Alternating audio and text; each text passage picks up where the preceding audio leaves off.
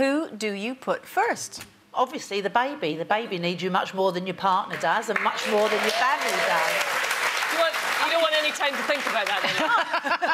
No, I spent probably about the first 3 weeks in my nightdress and sitting on a cushion because I'd had stitches, and the last thing on my mind was a date night. I mean, I don't remember the last... it must have been, like, probably about 6 months before we had a date night. Yeah. I mean, he even had to move out the bedroom because I had the baby in the bed with me. I've had all of my babies in the bed with me.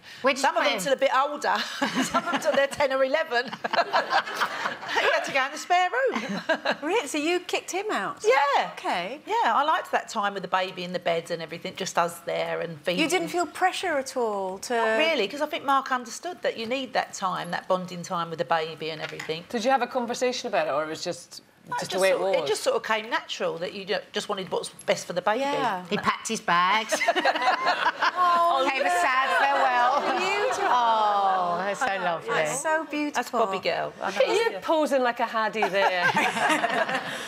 I was like posing, I didn't even brush my hair. I just find that so interesting that organically and naturally that's what happened in your house. And